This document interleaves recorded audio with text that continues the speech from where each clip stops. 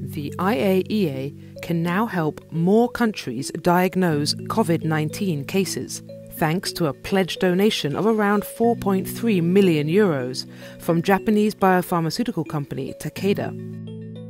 So far, 119 countries have requested the IAEA's assistance to use a nuclear-based diagnostic technique as part of efforts to contain the virus.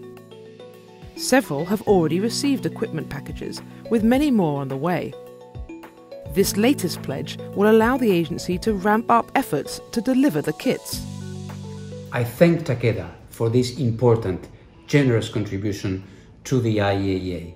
Thanks to it, we will be able to continue our work helping our member states combat and defeat coronavirus. The commitment from Takeda, one of the world's largest pharmaceutical firms, will add to the 22 million euros in funding that countries have already pledged for the IAEA's COVID-19 assistance programme. This is the nuclear agency's largest technical cooperation initiative since it was founded in 1957.